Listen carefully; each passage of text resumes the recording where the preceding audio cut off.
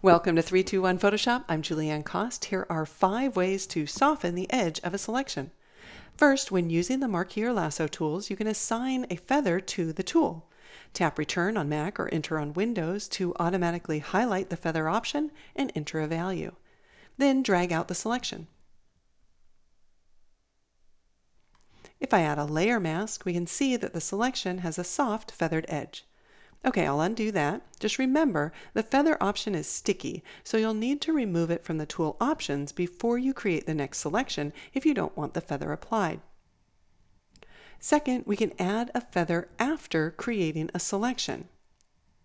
I'll choose Select, Modify, Feather, or use Shift F6 and then enter a value. Again, I'll add a layer mask to view the soft edge, and then we can undo that. Third, I'll make another selection. This time I'll add a layer mask without adding a feather. To soften the edges, I'll use the non-destructive feather slider in the Properties panel. Alright, let's delete that mask and choose Select, Reselect. Fourth, with a selection, I'll choose Select, Select and Mask. Under Global Refinements, I'll use the feather slider to soften the edge and Shift Edge to either choke or spread the mask.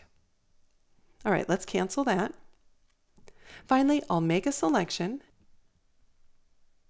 then use Shift F6 to return to the Feather Selection dialog, increase the value, and leave Apply Effects at Canvas Bounds unchecked.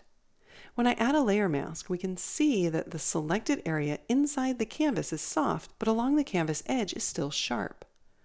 Let's undo that, tap Shift F6 again, and this time enable Apply Effects at Canvas Bounds.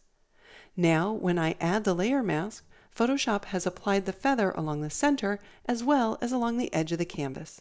I'm Julieanne Kost. Thanks for watching.